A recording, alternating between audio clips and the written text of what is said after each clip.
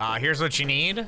For those wondering how I'm flying, you need grapple and you need thread of ascent. And then you can do this with 1 grenade kickstart, but 3 would be the best. And then what you do is you just grapple to anywhere you want. Just grapple to a point. When you fly by it, hold towards it, jump, grapple jump, grapple jump, grapple jump, grapple jump, and then continue. And you just rinse and repeat.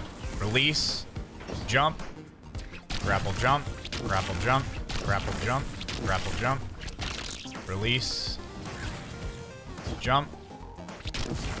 The reason you have to like release and jump is it gives you sometimes a little bit of like a cooldown. See how my nade isn't up yet?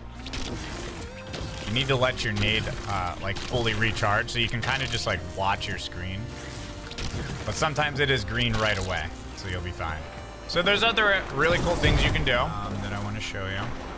Aerial combat. What you can do is you can take a weapon like Wither Horde or any GL or really anything. I mean, it works much better with stuff that you don't have to like ADS like a sniper or whatever. Which you still could because I think it gives you in-air accuracy.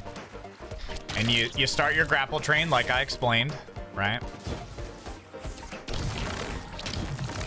Now, once you have your point, since you're constantly recharging, you can launch.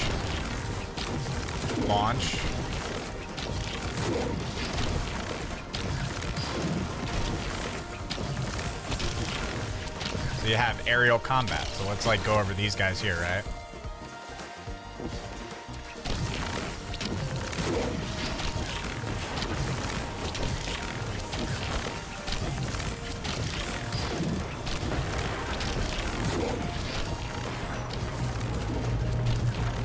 Pretty sweet, right?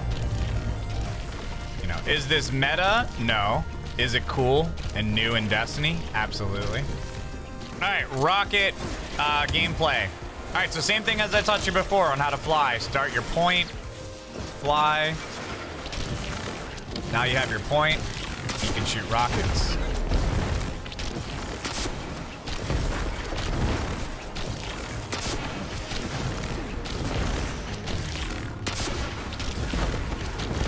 We have become Farah. You can regain your height at any point too, if you're starting to fall down.